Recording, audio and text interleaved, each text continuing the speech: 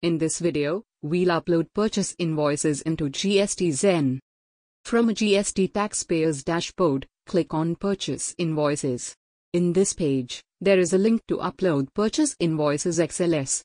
We have provided a sample file that you can to start your import. Or you can use any Microsoft Excel workbook file produced by your accounting software.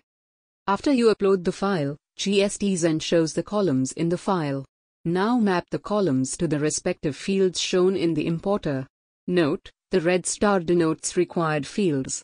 To map, click on the drop-down and choose the column in the sheet that matches to the field. The supplier GSTIN is column A, invoice number is column B, invoice date is column C, and so on. Note, in the section fields for invoice line item tax rates, choose one of the two options.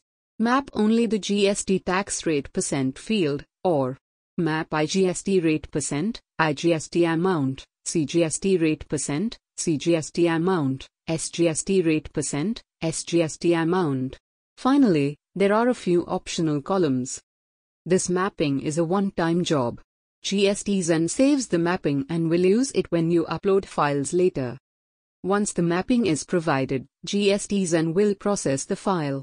After a few seconds, we see a summary of the number of invoices, the taxable value and tax amounts.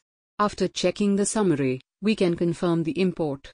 The invoices in the file are now added to our purchase register. Sign up and use for free at www.gstzen.in.